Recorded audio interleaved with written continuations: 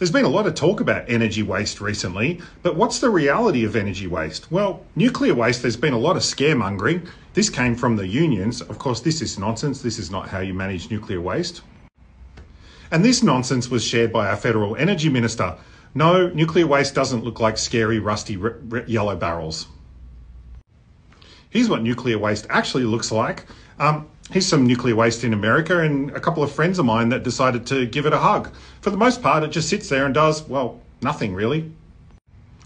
Unlike nuclear waste, where all of the waste is contained, in fact, it's the only energy source where all waste is contained, solar, we've got some big problems on the horizon. The state government estimates that by 2035, there will be 187,000 tonnes of solar waste. And this is from a website where they're sort of begging the private sector to invent a technology to solve a problem that they don't have a solution for currently. What does 187,000 tonnes look like? Well, I don't know. This is an AI image, but we do know that at the moment they're all just being stored in sheds. And what we do know also is that it'll be a hell of a lot more waste than we'd ever get from nuclear.